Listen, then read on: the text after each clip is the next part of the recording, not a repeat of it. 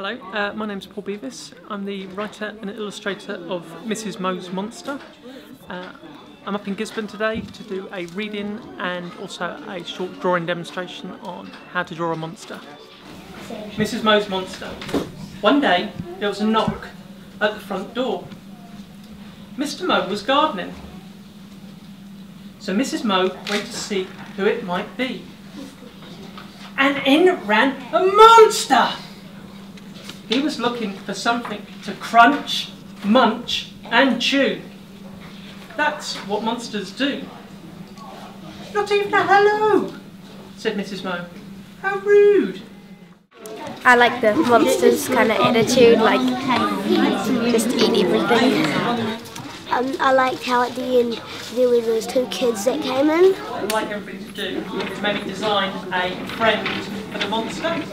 So you can draw your monster, he can be big or small.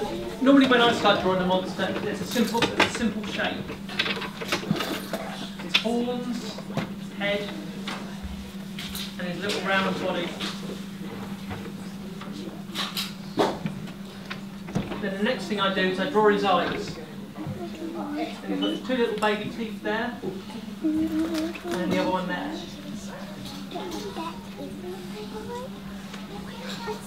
A little bit of shadow underneath.